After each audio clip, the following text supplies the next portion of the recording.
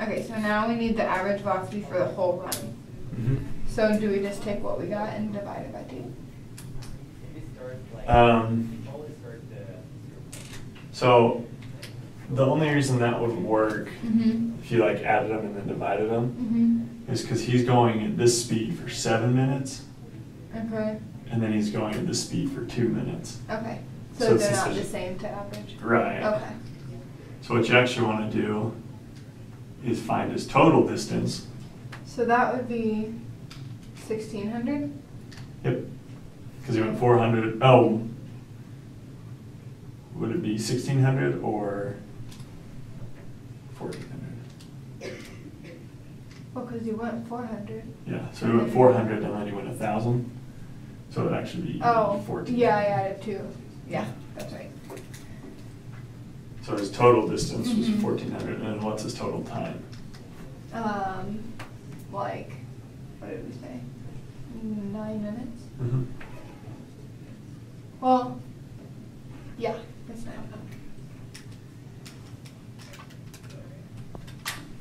So, 155.5. Because you just divide, right? That's it? You don't have to do negatives or anything? I think average velocity for the entire run. I would think so. I mean, see, that's kind of like a weird question, right? Because his average velocity, you would have to take into account that this was negative, but that doesn't really make any sense. Try. Yeah, try it and see what it says, because.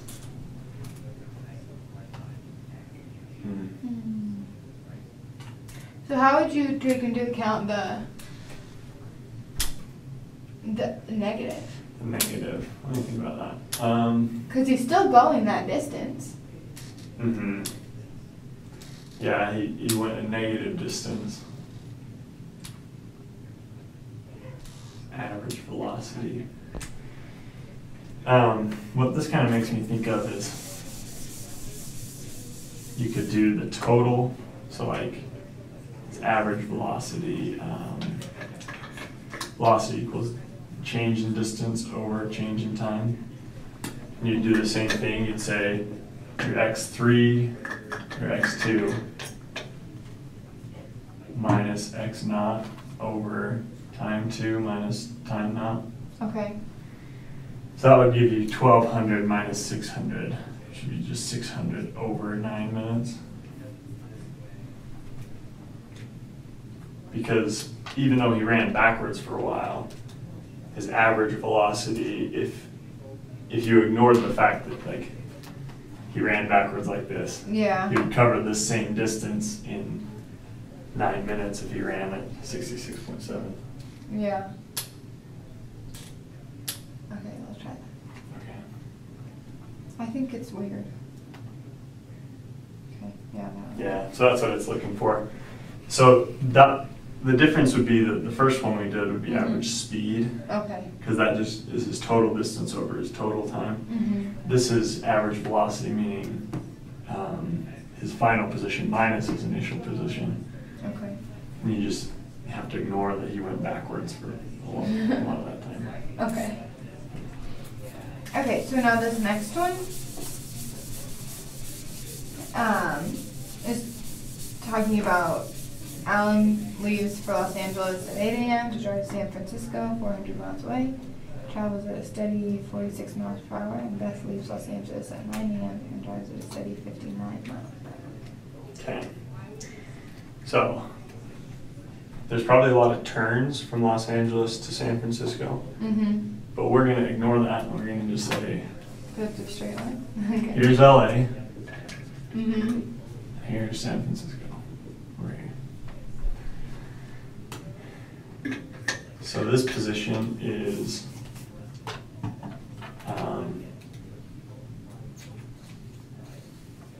we can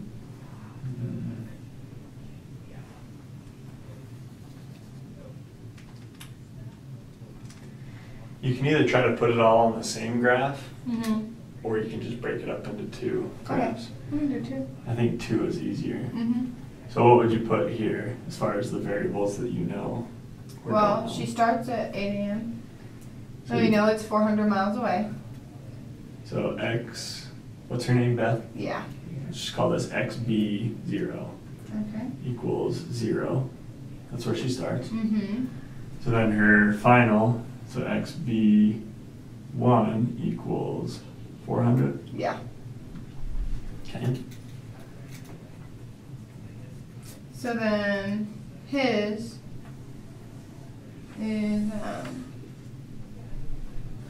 it's still 400 miles away. His name's Alan. Yeah.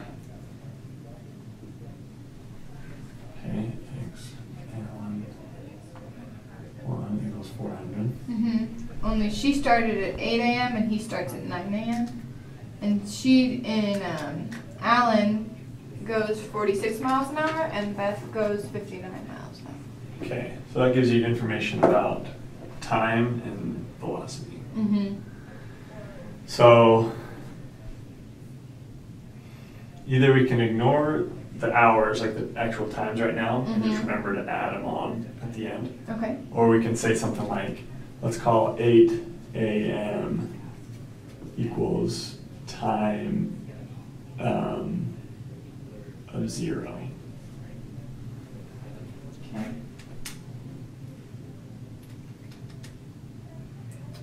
So do you need to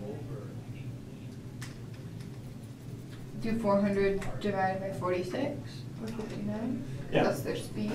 Yeah, exactly. So then we got a velocity of Beth is 49 She's 59 and he's 59. 46. miles per hour. 46 miles per hour. Mm-hmm. So Alan is 8.69 or 8.7. So Alan takes 8.7 hours. Mm-hmm. I mean, Alan's And she takes 6.7. 6.7 hours. So if we just take those and add them to our, well, the time that they started. So like 8 a.m. plus 6.8. 6.7 or 6.8? 6.8. No. Well, because it was 6.79. Okay. So like 6.8. She left at 8. So it was like she got there at 2 something. Oh. Hang on. So she left at 9, right? Yeah, Beth she left leaves at 9. Alan left at 8. Okay. So 9 Oh, yeah, 9. could be 3. So like 3 plus a couple minutes.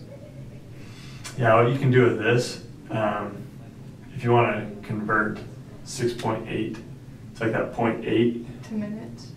yeah, to minutes, how would you do that? Divided by 6. Yes, so you can say 0.8 hours, 1 hour, 60 minutes